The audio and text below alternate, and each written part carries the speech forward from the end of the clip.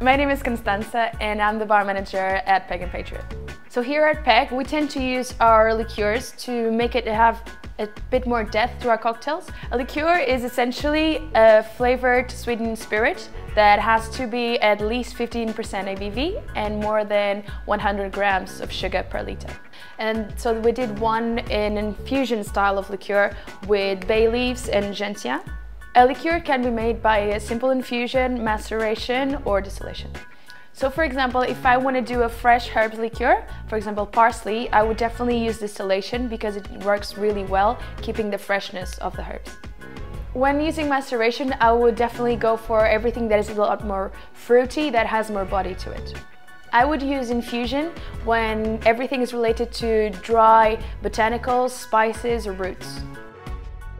When I think about starting with a new liqueur, I just focus on the star ingredient and then I will add things that will balance those flavors and make it more interesting. I think it's important to have a liqueur in a drink because it brings sweetness and also it brings another flavor, so a different dimension to the drink. For someone that is creating their own liqueur, especially for the first time, I would advise to stay simple, just focus on one flavor and try to use things that are not too perishable.